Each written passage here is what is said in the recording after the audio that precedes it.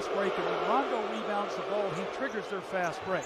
You can see They're that. going to let him play, but they're going to make him play good basketball. Who just beat Bucks the other night. Rondo the other way. It's a 3 on the fly. He's going to have to do a good job here on the defensive end. Perkins to Allen. Tonight in a great rhythm.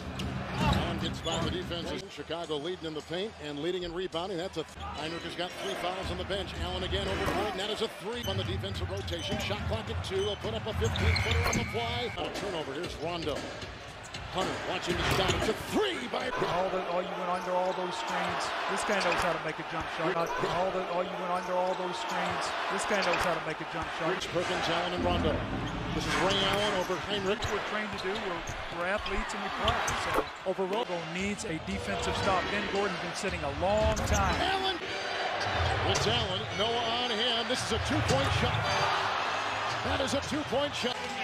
They've ruled it a 2, so we'll see if it's been overruled here tonight. Boy, that is really, really close. It's hard for us to see from that angle. Here's the angle right here, and his foot. It looks it's like on his the line. left foot is on the line. Look at that contested shot.